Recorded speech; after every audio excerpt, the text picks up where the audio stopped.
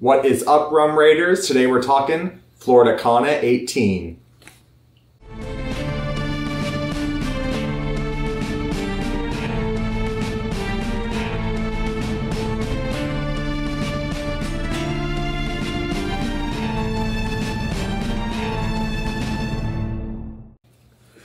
Flor de Caña 18 is an amber rum aged for 18 years. It's part of their Centennial brand. And this one has won double gold in 2015. So nice. I'm pretty excited to try that. Yeah. That was in Madrid, by the way. Oh, very cool. Has a nice cork. Yeah. They're usually always better when they have a cork, but we'll find out, right? Yep. Steele, why don't you tell us what we got this one for? Yeah, for sure. So this one, before Washington State tax, was about $60. After tax, it's like $90 out the door. So I'm really hoping that it's a good one. It should be from like what we're talking about, the accolades and the age of it and everything. It should be good. So we'll find out. So let's all give it the smell. Mm-hmm. And we did a review of the Flor de Caña 7 before. That's right. Yeah. And I wasn't too impressed with that one. No, you're right. And that was their young one. Mm-hmm. So hopefully there's some vast improvements with this amount of age, because there should be. So cheers, everybody. Cheers. Bottoms up.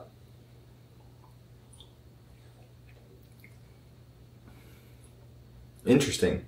Tastes like alcohol. Mm-hmm. Yeah. Yeah. Has a beautiful, intense color. I think they call it a copper. It looks more like an amber to me than a copper. Has a lot of heat. Yeah, it does. Yes. The following note after the initial note is all heat to me. I like the smell of this. I knew that was going to happen. Sorry. I actually like the smell of this just without drinking it. It smells pretty good. It smells a lot like stronger, a little more complex. So I will say this is the complete opposite of one of the last rums we tried. This is definitely more on the, like you say, the alcohol and the strong, the harsh side. The spicier side. The spice, exactly. That's what I feel in my tongue. I feel the presence of the alcohol with some burn. And don't get me wrong, I like a burn. I feel like you need to have that with a rum. Like, I don't like it when there's nothing there at all, because then I don't feel like I'm drinking rum. And I do like the spice too. It gives you, it kind of dances on your tongue, the little bit of spice.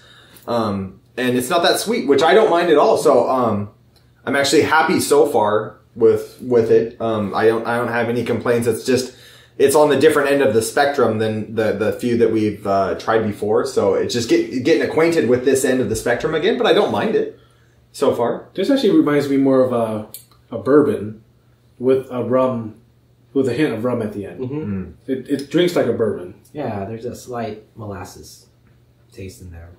I would consider this like a normal rum, actually. There's no sweetness at all. Not very much. Not at all. Like, I mean, maybe there is a hint. I went on my tongue right now. I do taste it coats, and there is a little bit of something there. But yeah, like we're talking about, this is the different end of the spectrum, because rum is definitely a spectrum drink. It's not just, suit and file, one thing, this is rum. Like, they're super sweet, not even rum, right? Sweet. And then there's this end where I feel like the more, for lack of a better word, the dry alcohol presence, you know what I mean? Yeah. So, yeah, well, let me finish. Oh, well, I guess let me catch up, right?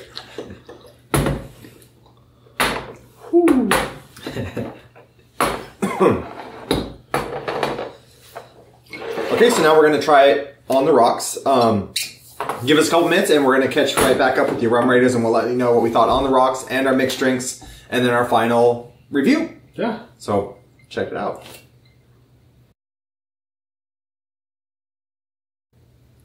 Welcome back, Rum Raiders. We just got done finishing our On the Rocks and our mixed drinks. So without further ado, Sage is going to start us off and tell us what he thought of his On the Rocks and mixed, and then we'll give our scores. Yeah. I really enjoy this. It's a lot better than the Flor de Caña 7. Mm-hmm. It has a lot more complex flavor. It still has its harshness, its bite, but with the extra flavor, it seems to balance out. Like, the harshness is not as obnoxious as before. Right. So I had it on the rocks, and you can actually taste more of the flavor, which is very good. And it's slightly sweeter, too. Actually made it sweeter. And then I had it in different mixed drinks. I had it with Coke, and I had one that's made like an old fashioned, and I really enjoyed it. It's mixed. I think the Flor de Caña 7 did better with the Coke. And here, I think the little extra like oaky taste or aged taste seemed to compete with the Coke a little bit, but it wasn't bad. Okay. I would give it a rating of 3.5. Okay. That's a good rating. Okay, so for me, I thought On the Rocks, it was actually very interesting. We were talking about it before. It was kind of like it's like a chameleon rum to me. It changes so much each way that you try it. I felt like neat, you know, it's more of a dry, but, you know, very good flavor. It's just not on the sweet end. On the Rocks, it actually, the rocks and the little bit of water added brought out sweetness, which was really fun because then it's like you're drinking something different altogether. So I really appreciated the fact that it could change like that and still be good and be different at the same time. And on the Rocks, I did for my mixed drink, I actually did my usual, the club soda with the lime and the mint. And it was really good. You know, they usually are. I can't complain with this mix. It's usually good. But for me, I'm going to say it's a solid 3. I think it's very good. You can definitely bring it wherever and you can be proud of it. It's good, you know, and it's a good taste. People can tell it's a quality product. So a 3 for me. That's good. Bucci? I started with, so I let my neat rest a little bit. It kind of aerate. And it did taste better. It brought the harshness down. On the Rocks, it was actually less harsh and brought the sweetness out, like Sadie said. It was pretty good on the Rocks. It actually tastes like a separate drink on the Rocks. Mm-hmm. Something nice about this drink is that the harshness seems intentional and it is well balanced with the actual flavor. Mm-hmm. Mixed, I feel bad mixing this just because it's actually a pretty good rum, and I mixed with a Coke. It was okay. As an old fashioned, I actually liked it, and I'm drinking a rum and ginger right now, and it's good with the rum and ginger. But I don't like mixing this. I give it a solid 3. I think On the Rocks and Neat really held it up. Okay. All right. So for all you rum raters out there, make sure if you have any suggestions or ideas or comments, please write them below. We want to hear from you, and like we say all the time, we want this to be interactive. If you want us to try a certain rum or anything like that, we'll definitely do our best to get it and get it in there for you, you know. And if you have any, like I said, suggestions or just anything from us, let us know. But everybody raise it up.